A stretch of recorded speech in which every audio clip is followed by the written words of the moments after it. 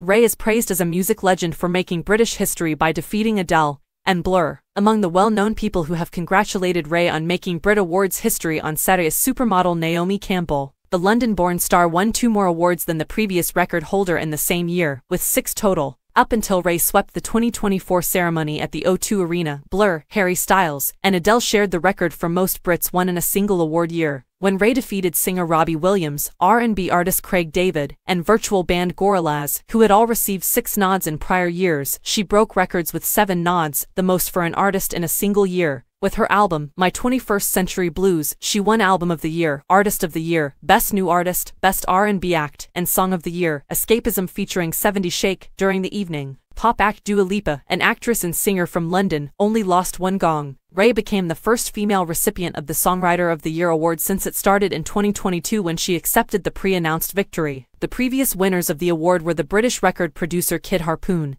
who collaborated with Harry Styles on the album Harry's House, and the singer Ed Sheeran from Suffolk. Campbell expressed his support for Raye on X, the former Twitter, writing, "Congratulations at Raye, so happy for you #Brit Awards."